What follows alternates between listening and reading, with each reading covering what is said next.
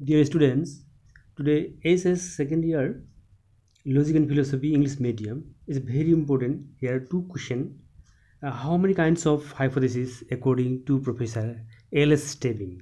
The answer is according to Professor LS Stebbing, hypotheses three kinds: explanatory hypothesis, descriptive hypothesis, and analogical hypothesis.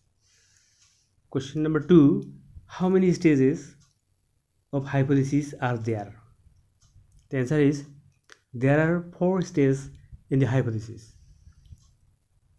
observations of facts, formations of hypothesis, and 3 applications of the deductive methods, and 4 and last one is verifications. So these two questions is very important.